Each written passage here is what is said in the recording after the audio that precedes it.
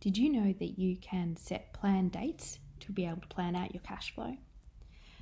Sitting in Xero, under the bills section, when you look at all of the bills that are awaiting payment here, you can see on the right we've got 12 items, that's $9,000. If you're doing a weekly payment run, what I would recommend is actually sort these by due date and consider what are key things that you need to pay. So for example, you might need to pay this to get certain pieces of artwork released.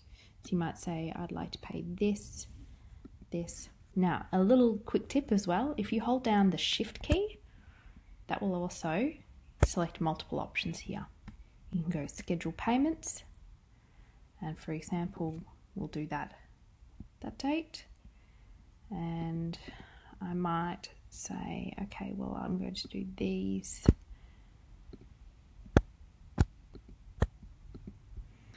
the following week.